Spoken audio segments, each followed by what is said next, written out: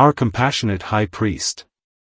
We can have compassion on the ignorant, and on them that are out of the way, for he, himself is also compassed with infirmity. Hebrews chapter 5 verse 2. The high priest looked Godward and, therefore, he had need to be holy, for he had to deal with things pertaining to God. But at the same time he looked manward. It was for men that he was ordained that, through him, they might deal with God and, therefore, he had need to be tender. It was necessary that he should be one who could have sympathy with men, otherwise, even if he could succeed Godward, he would fail to be a link between God and man from lack of tenderness and sympathy with those whom he sought to bring near to Jehovah. Hence, the high priest was taken from among men that he might be their fellow and have a fellow feeling with them. No angel entered into the holy place. No angel wore the white garments. No angel put on the ephod and the breastplate with the precious stones. It was a man, ordained of God, who for his brothers, pleaded in the presence of the Shekinah. Many of us, I trust, have a desire within our hearts to come to God, but we need a high priest. But we need a high priest, in order that we may draw near, who shall be a man as well as God. We may reflect with joy upon the Godhead of our great high priest. Inasmuch as it is his right, he counts it not robbery to be equal with God, but he communes with the Father as one that was by him, as one brought up with him, who was daily his delight, rejoicing always before him. But we ought, also, to be very grateful that we can come into touch with our high priest on his human side and rejoice that he is truly man. For thus says the Lord, I have laid help upon one that is mighty, I have exalted one chosen out of the people. He is anointed, it is true, with the oil of gladness above his fellows, but still, he and they are one, for which cause he is not ashamed to call them brethren. Those who came to the high priest of old were not often of the rough sort. Those who wished to have fellowship with God through the high priest in the tabernacle, or in the temple, were generally the timid ones of the people. Remember how she who came when Eli was high priest was a woman of sorrowful spirit, and the high priest had to deal with many such. The sons and daughters of affliction were those who mostly sought the divine oracle and desired to have communion with God. Therefore the high priest needed not only to be a man, but a man of tender and gentle spirit. It was necessary that he should be one with whom those with broken hearts and those who were groaning under a sense of sin, would like to speak. They would dread an austere man and would, probably, in many cases, have kept away from him altogether. Now, the mercy for us is that our great high priest is willing to receive the sinful and the suffering, the tried and the tempted. He delights in those that are as bruised reeds and smoking flax, for thus he is able to display the sacred qualifications. He can have compassion. It is his nature to sympathize with the aching heart, but he cannot be compassionate to those who have no suffering and no need. The heart of compassion seeks misery, looks for sorrow, and is drawn towards despondency, for there it can exercise its gracious mission to the fullest. Often, when we are trying to do good to others, we get more good ourselves. When I was here one day this week, seeing friends who came to join the church, there came among the rest a very diffident tender-hearted woman who said many sweet things to me about her Lord, though I know she did not think that they were any good. She was afraid that I should not have patience with her in her poor talk, but she said one thing which I especially remember. I have, today, put 4 things together from which I have derived a great deal of comfort, she told me. And what are they, my sister? I asked. Well, she said, they are those 4 classes: the unthankful and the evil, the ignorant and on them that are out of the way. Jesus is kind unto the unthankful and to the evil, and he can have compassion on the ignorant, and on them that are out of the way. And I think that I can get in through those 4 descriptions. Though I am great sinner, I believe that he will be kind to me and have compassion upon me. I stored that up, for I thought that one of these days I might need it myself. I tell it to you, for if you do not need it now, you may need it one of these days. You may yet have to think that you have been unthankful and evil, ignorant and out of the way, and it will give you comfort to remember that our Lord Jesus is kind to the unthankful and to the evil, and that he can have compassion on the ignorant, and on them that are out of the way. On this latter subject I would speak at this time, wishing to comfort some who are of a sorrowful spirit, and others who may yet have need of such consolation as this topic gives. Notice in our text, first, the sort of sinners with whom our high priest is concerned, namely, the ignorant and them that are out of the way. Secondly, the sort of high priest with whom sinners have to deal, one who can have compassion on the ignorant, and on them that are out of the way. And thirdly, the sort of infirmities in men that may be sanctified to great uses. For that he, himself, is also compassed with infirmity, is said of an earthly high priest, this is what it was that made him fit to be a high priest, and there are certain infirmities that we might almost glory in, for they enable us to be like priests unto God and make us helpful to his sorrowing and suffering children. First, then, let us carefully observe the sort of sinners for whom our high priest is concerned. While it is true that he is willing to receive all sorts of sinners, there are many who never come to him, nor submit to his authority. With those who proudly and rashly stand before God on their own merit, he has nothing to do. But with others of a different character, he is greatly concerned. The people who claim Christ's aim are generally those who have a very low opinion of themselves. Out of all the tribes of Israel, those that came to the high priest, to ask him to present their sacrifice to God for them, and to speak a word from God to them, were God-fearing people. No doubt hypocrites, occasionally, did come, and some of a proud spirit who trusted in their own offerings, but I should think that, all the year round, the high priest saw some of the humblest and best people in all Israel. Men and women in sore trouble would come to him, and these chastened spirits would be choice spirits. Men and women who were conscious of sin and longing for pardon would come to the high priest. Men and women who had not sinned after the similitude of a public transgression, who, nevertheless, felt evil darkening their conscience within, would draw near to him. Men and women who had lost the light of God's countenance and who came longing to have it back, again, because they could not live without it, would approach the courts of God's house. All these would be welcome visitors at the high priest's door and would receive his sympathy and compassion. Such are the people whom Christ, our great high priest, now delights to bless. The proud and self-satisfied cannot know his love, but the poor and distressed may always find in him comfort and joy because of his nature and by means of his intercession. As with the high priest of Israel in the olden time, among those who come to our high priest, are many whose fear and distress arise from ignorance. Oh, dear friends, if all the ignorant were to come, we would all come, for we are all ignorant. But there are some who fancy that it is otherwise with them. They imagine they know all things and, professing themselves to be wise, they become fools. They know not their need of the great high priest. Their folly is proved by their light esteem of him. But among those who come to our great high priest in heaven, there are none but those who are ignorant. In the first place, there is a universal ignorance. Notwithstanding all that great men may say about what they evolve from their own consciousness, I think that the only thing that a man can evolve from his own consciousness is folly and sin, for there is nothing else there. If he goes on evolving, he will evolve greater folly and greater sin, that is all. But when the Lord deals with men, he makes them feel that they know very little. What do we know of sin? The larger proportion of our sins are probably unknown to us. We do them and scarcely observe that we have committed them. And who knows the evil that lies in any one sin? Who is he that can weigh his iniquities in scales, or his errors in balances?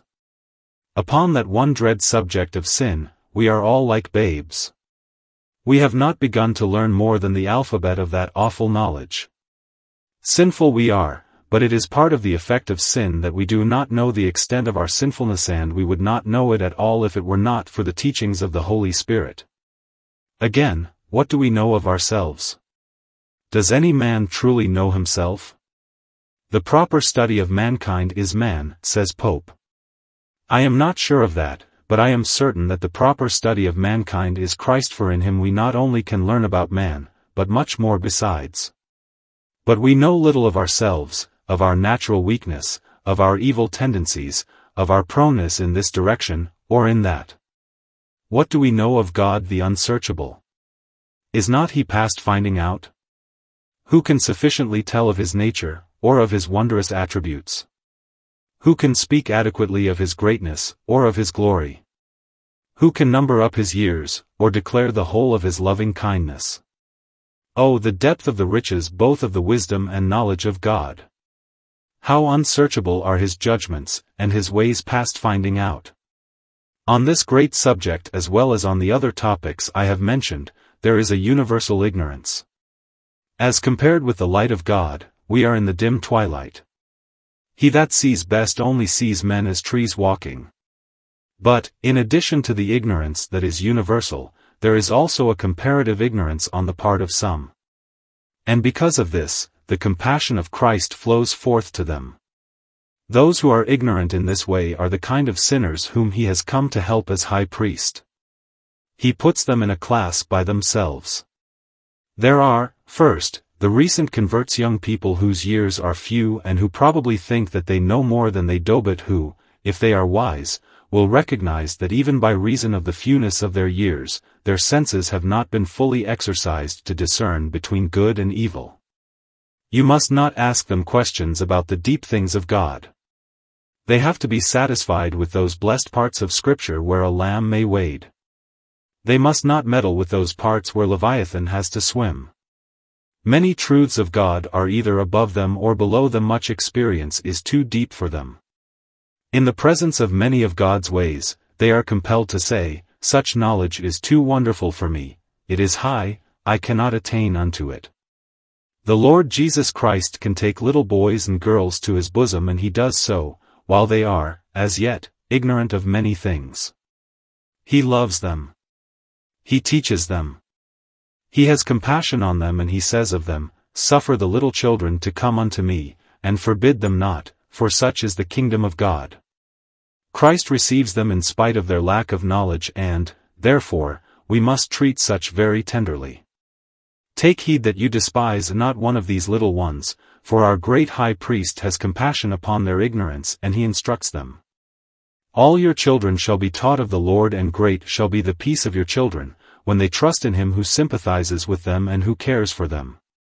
Others there are who are ignorant because of their little opportunity of getting instruction. Are there not many who are so placed that they have little chance of ever learning to read? We are thankful that there will be few left of that sort, by and by. But there are others who, if they could read, have scarcely sufficient time allowed them to read their Bibles, and who, when they have read them, are very much like the Ethiopian eunuch in that they do not comprehend what they have read. If the question were addressed to them, "Do you understand what you have read?" they could truly say, "How can I, except some man should guide me?"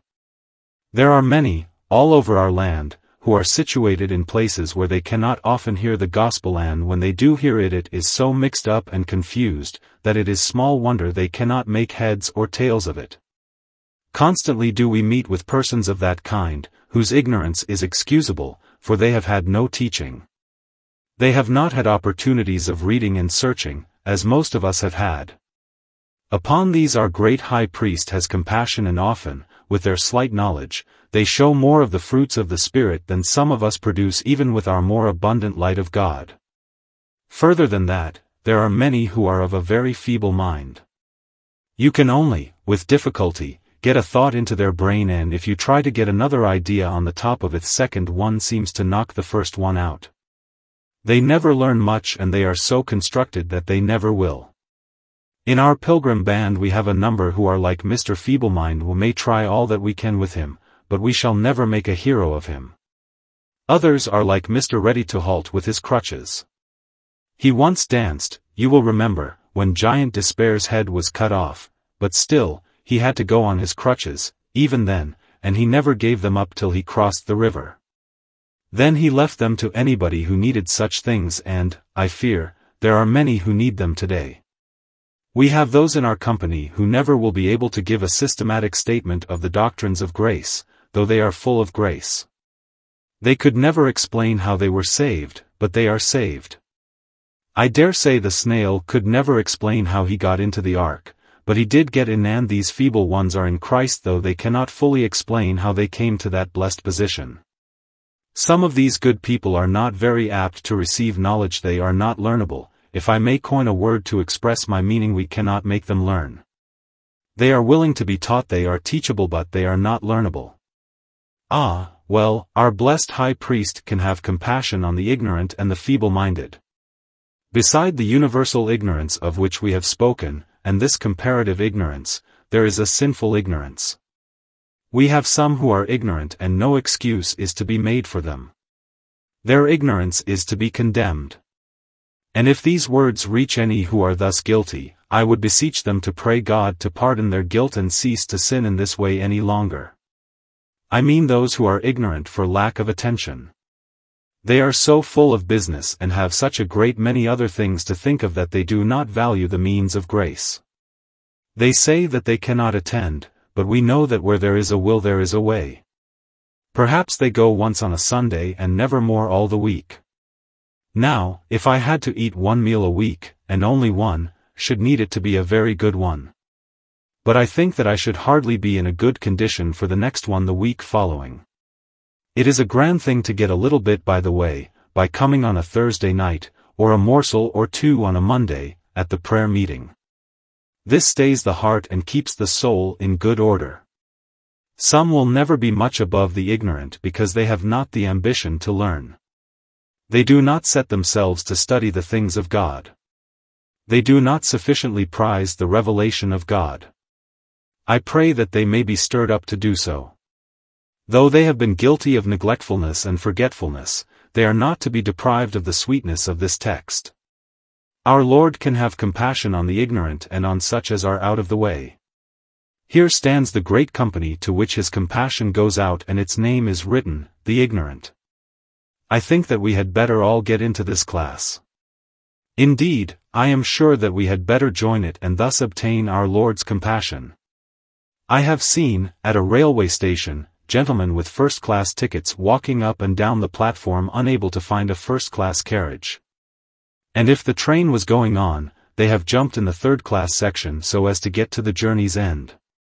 If there is a man here who does not think that he ought to be put down quite among the ignorant, jump in, brother, because you will get to your journey's end in this compartment and there is no carriage, just now, for any wise person.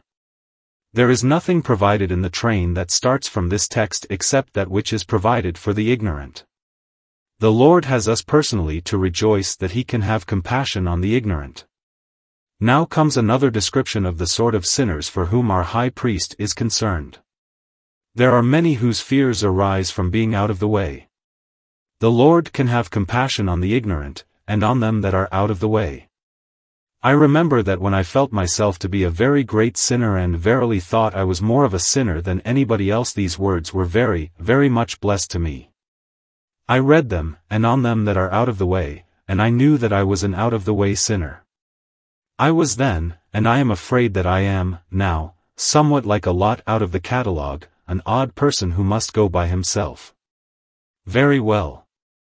Our high priest can have compassion on those that are odd, on those that are out of the way, on those who do not seem to be in the common run of people and do not go with the multitude, but who must be dealt with individually and by themselves.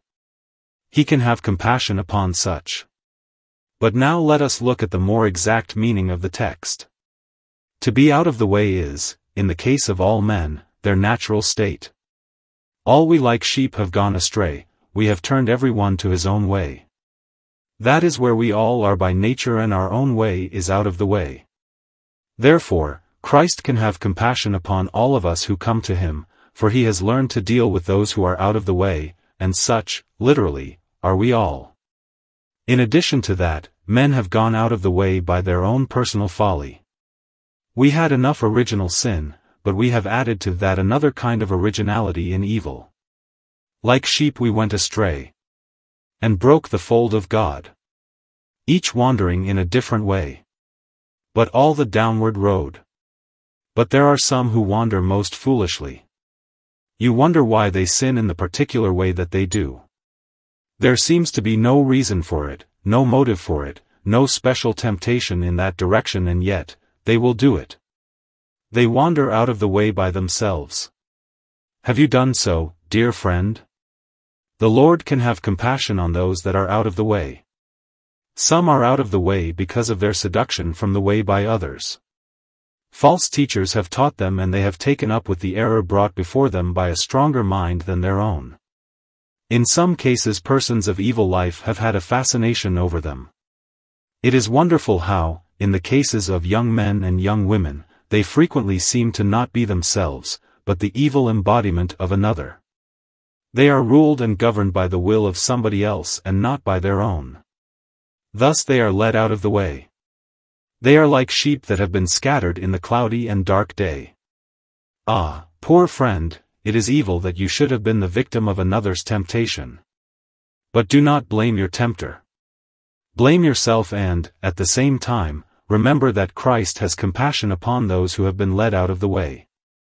As by the will of another you were beguiled from the true path, so by the love of another shall you be won back again, even as it has been with many of us.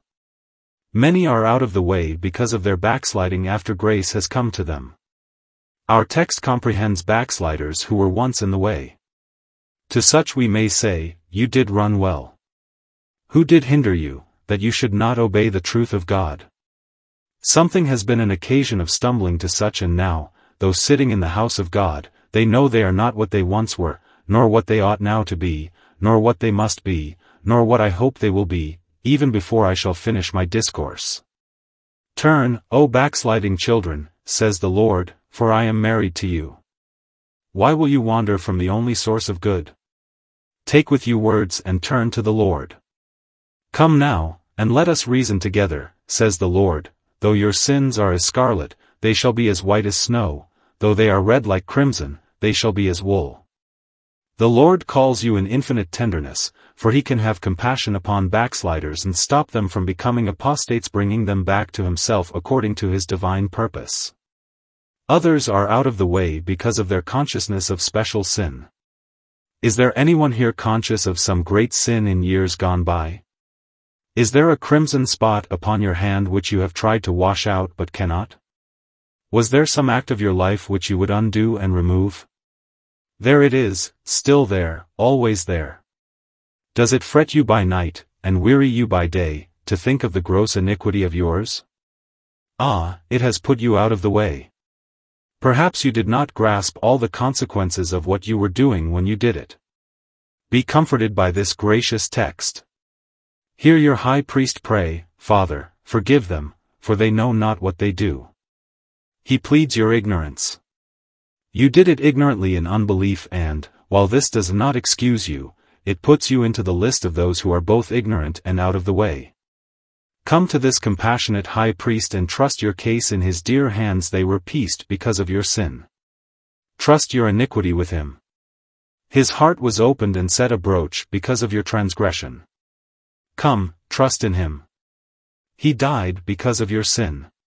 He is able to save them to the uttermost that come unto God by him, seeing he ever lives to make intercession for them. Thus I have very feebly set forth the sort of sinners for whom Christ is high priest, those who are ignorant and those who are out of the way. This message is for almost everybody here, except my friend, over there, who knows everything and never did anything wrong. He does not need any Christ, and I will not bother him with one. They that are whole have no need of a physician, but they that are sick, says the Lord Jesus. And he further adds this word, which shuts out you who never did any harm, I come not to call the righteous, but sinners to repentance. To be so very learned and so very good in your own estimation is no recommendation to Christ, but the reverse. He comes to men who need compassion, and those he teaches to profit and leads in the way everlasting. 2. Having seen the sort of sinners with whom our high priest is concerned, let us, in the second place, look at the sort of high priest with whom sinners have to deal. Now, if I go back to the high priest under the law, the type would be a fine fatherly man whose very face invited confidence. I should think that all the people were glad when the high priest was very tender and compassionate. Possibly they occasionally had a high priest who was very high and very mighty, one who was very glad when the day's service was over. If sinners needed to see him, he was not visible. And when he did talk to them, he was not very gentle. Sometimes he may have said to them, "Now you are stupid, you talk nonsense." And when any of them were very sad, he said, "You ought to know better than to indulge this foolish nervousness of yours." I think that they were not sorry when that high priest was taken from them. But the pattern high priest was a fatherly-looking man, with love in his eyes, a smile on his face, one who had often sorrowed himself, one to whom all the people could go naturally. There are such men still alive. They are like a harbor for ships. Sometime it brings a very heavy burden upon them, but they are happy men to have such a burden to carry. I think that some of those high priests must have seen a great deal of sin and a great deal of divine mercy and love. When the poor people went up to the temple, one would say, "I must go in and see the high priest. I have such a burden and he will be able to help me." Another would say, "No, I shall not go in. I do not need to take up his time." Did you not hear him speak? What he said was just the very thing that I needed. God gave him the very word that my distress required, and so I can go in peace. But here and there one would say, "Ah, I must tell him. It does me good to unburden my heart." Now that is the kind of high priest that we would all have wished for had we been living in those days, but our Lord Jesus is something incomparably better than that. He is one who can bear with ignorance, forgetfulness, and provocation. How do I know? Because he bore so wonderfully with the ignorance of people when he was here. It was with a very tender accent that he said to one of his disciples, "Have I been so long time with you, and have you not known me, Philip?" He had told them many, many times the same thing, over again, and yet he was not above repeating it. He had such compassion on them that, sometimes, he could not say what he would have liked to say, and yet he bore with the poor men who did not know the burden he had on his heart. He only said, "I have yet many things to say unto you, but you cannot bear them now." And when, after he had taught them, they still forgot, he did not chide them. I never find that he turned one of them away because of their stupidity. He did not even cast off Thomas for his unbelief. He let them still linger about his person despite their false notions and their forgetfulness. They must often have grieved him through their ignorance and through getting out of the way, especially when they got into the way of each desiring to be the greatest. But notwithstanding all, our Lord was never like Moses. Of him it is written that the people of Israel provoked his spirit, so that he spoke unadvisedly with his lips. But never an impatient word came from those lips into which grace was so abundantly poured. There was never such a meek, gentle and quiet spirit as our divine Lord and Master possessed. I need not dwell on that, for you all know what compassion he had upon the ignorant sons of men. Again, he is one who can feel for grief because he has felt the same.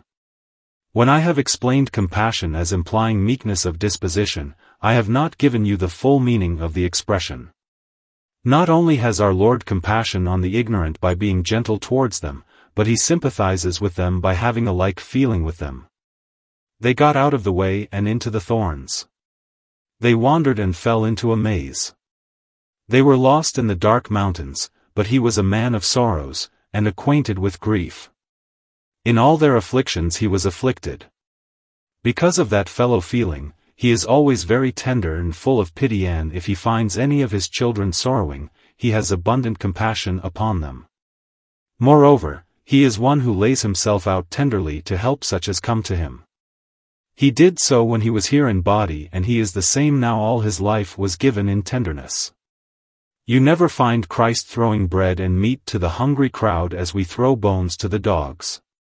He has made them sit down on the green grass, and then he blessed the food, gave it to his disciples, and they distributed it in a quiet, orderly way. And the Lord Jesus Christ has a very loving way of helping his people now. So tenderly does he do it, that the doing of it is almost as great a wonder as the thing that is done. He abounds towards us in all wisdom and prudence, and we may each say, "Your gentleness has made me great." Oh, he is a wonderful Savior. There is none like him for sympathizing with us and dealing tenderly with us. Another thing I have to say of him that never can be said of anybody else is, that he is one who never repelled a single person. Not even the most ignorant or the most out of the way was ever turned back from him. It was always true, this man receives sinners. And this word is forever settled in heaven, him that comes to me, I will in no wise cast out. I have not time to go fully into this matter, but all who have read the life of Christ know what a gentle and tender high priest he was towards men. Now, though he reigns exalted high, his love is still as great. Well, he remembers Calvary, nor lets his saints forget. His heart is on earth, though he has ascended into the heavens. If anyone here groans after him, he will hear that groan, and if the wish does not come to a vocal sound at all, but if your heart only aches after him, he will feel that ache of your heart and know what it means. And if you do not know how to pray, the very desire to pray he will interpret. He you must have or die, he will give it to you, for he will interpret your wordless desires, and what you cannot read yourself, he will read for you. But, oh, you must have him. You must have him. You cannot get to God without him. I pray that you will feel such confidence in his tenderness that you may come and take him as your own high priest. If you do, he will be yours at the moment of acceptance. He will never refuse the seeker. He will not hide himself from his own flesh. He will never be distant and strange to any penitent sinner. If you desire him, it is because he desires you. And if you have a spark of wish for him, he has a furnace of desire for you. Come, and welcome. He can have compassion on the ignorant and on them that are out of the way. God bless these words. I pray that he may do so to very many. 3. Now, I want to speak to those of you who are the people of God. I can imagine that some of you here are troubled, perhaps ill, and that you cannot get on as you would like in the world. You seem compassed with infirmities. I want to remind you that there may be a blessing even in your weakness, and so that this may be the more clearly seen, we will look, in the third place, at the sort of infirmity which may be sanctified and made useful. The high priest of old was compassed with infirmities, but this was part of his qualification.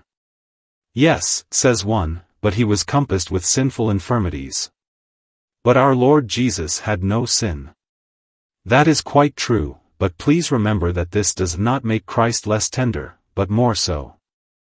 Anything that is sinful, hardens, and inasmuch as he was without sin, he was without the hardening influence that sin would bring to bear upon a man. He was all the more tender when compassed with infirmities, because sin was excluded from the list. We will not, then, reckon sin in any form as an infirmity likely to be turned to a great use, even though the grace of God abounds over the sin. But, beloved friends, let me try and speak to some of you who wish to do good, and set forth some of the things which were sore to bear at the times, and yet have been rich in blessing since. First, think of our struggles in finding mercy. Years ago you had a hard time of it when you were seeking the Savior. I had, and I have always been very glad of it ever since. It was a long while before I could perceive the eternal light of God and cast myself on Christ.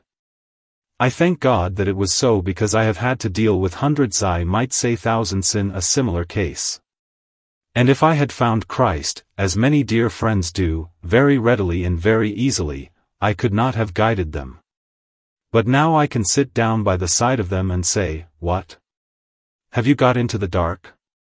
I have been in the dark, too. You are down in the lowest dungeon, are you? Well, I was in the lowest dungeon of all. I can show you the way to where the jug of water stands and the bit of brown bread. I know the way, for I have been there. If you have not had a certain experience, you cannot so well help others who have, but if you were compassed with infirmity in your first coming to Christ, you may use that in helping others to come to him. Again, our grievous temptations may be infirmities which shall be largely used in our service. What a blessing it would be to live without temptations! Says one. I do not believe it would be a blessing at all.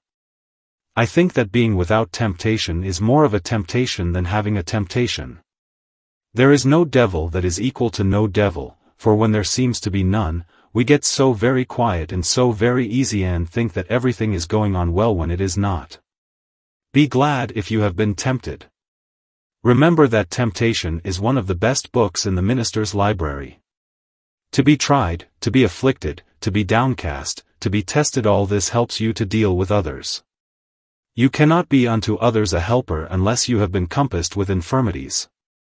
Therefore accept the temptations which trouble you so much as a part of your salvation to make you useful to others.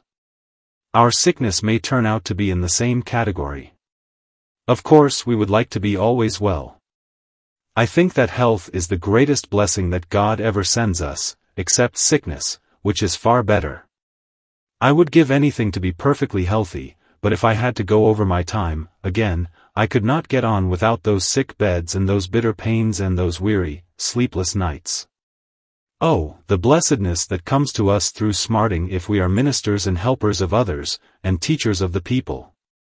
I do not say that too much of it is to be despised, but the Lord knows how much is too much, and He will never afflict us beyond that which He will enable us to bear. But just a touch of sickness now and then may help you mightily. I have heard some brothers preach the gospel, but it was as hard as a Brazil nut. Little children could never get at the kernel.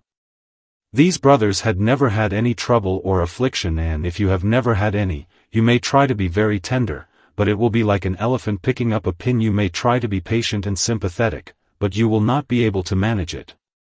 Glory in your infirmities, then, and in your sicknesses, for they shall be made useful in you for the comfort of God's sick people. Our trials, too, may thus be sanctified. He that has had no troubles and no trials, what mistakes he makes! He is like the French lady in the time of famine who said that she had no patience with the poor people starving because of the price of bread. You can always buy a penny bun for a penny, she said, and therefore she thought there need not be any poverty at all. She was one of the rich ones of the earth. I do not suppose that she had ever had a penny bun in her life, or a penny, either. Ah, dear friends! You must, if you are ready to help others, be, yourself, compassed with infirmity. Our depressions may also tend to our fruitfulness. A heart bowed down with despair is a dreadful thing. A wounded spirit who can bear?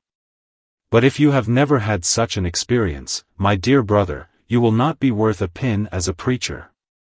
You cannot help others who are depressed unless you have been down in the depths yourself. You cannot lift others out of despondency and depression, unless you, yourself, have sometimes needed to be lifted out of such experiences. You must be compassed with this infirmity, too, at times, in order to have compassion on those in a similar case. Herein I think that every one of us should try to make use of all his weaknesses. Our whole nature as feeble men may be turned to the noblest use if it calls forth our compassion towards others. Thank God that you are not a man of iron.